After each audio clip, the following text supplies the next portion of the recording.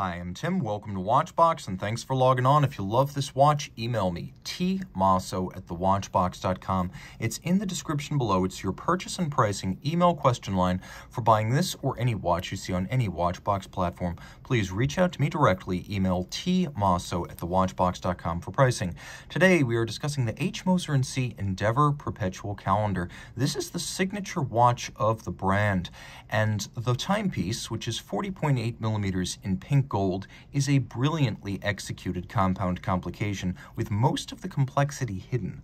So being 40.8 millimeters in diameter, it is also 11.5 millimeters thick, which makes it thinner than you might expect.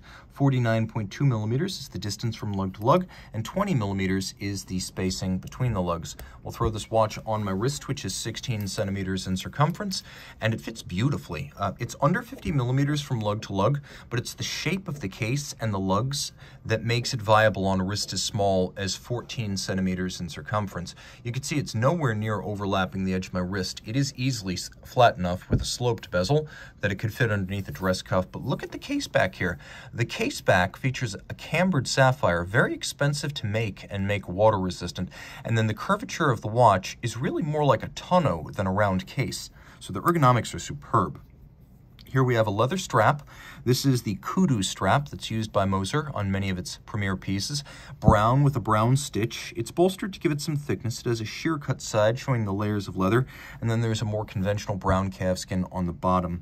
Taking a quick look at the buckle, it is Moser's with a deployant action, and this is rare on Moser watches. You generally just get a pin buckle from them. So this lovely satinated and polished deployant clasp, which guards against dropping your watch. This is a nice upscale option that is not universal on these models, but the original owner opted for it, and that's to your benefit. The case band is gorgeous. The Endeavour case is only possible because Moser machines and hand finishes its case, so you can't stamp a case that looks like this. Stamping is the most common method of fabrication in mass manufacture within the industry, but to get these lovely concave mirrored hollows on the flanks of the case, you need to machine all this and then hand finish, and that's exactly what they do. There's a wonderful fluid, almost flame-surfaced look to this case, and you can see that the mid-case uses a sliver of vertical satination, and that's true on both sides.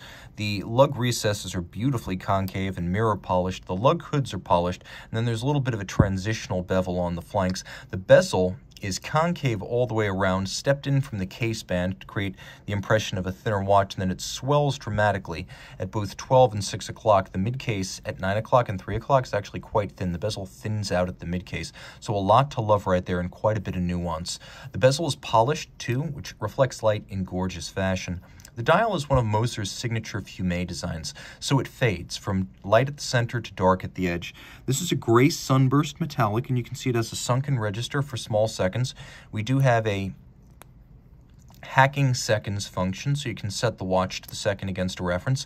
Faceted leaf-style hands in rose gold. We also have hour indices, applique in rose gold. There's a power reserve indicator at 9 o'clock.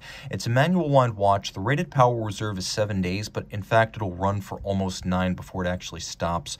Andreas Streller, who is an ace independent watchmaker and one of the AHCI greats, AHCI is like the cool kids club of independent watchmakers, he designed this system for Moser back in the 2000s when the model was called the Moser Perpetual.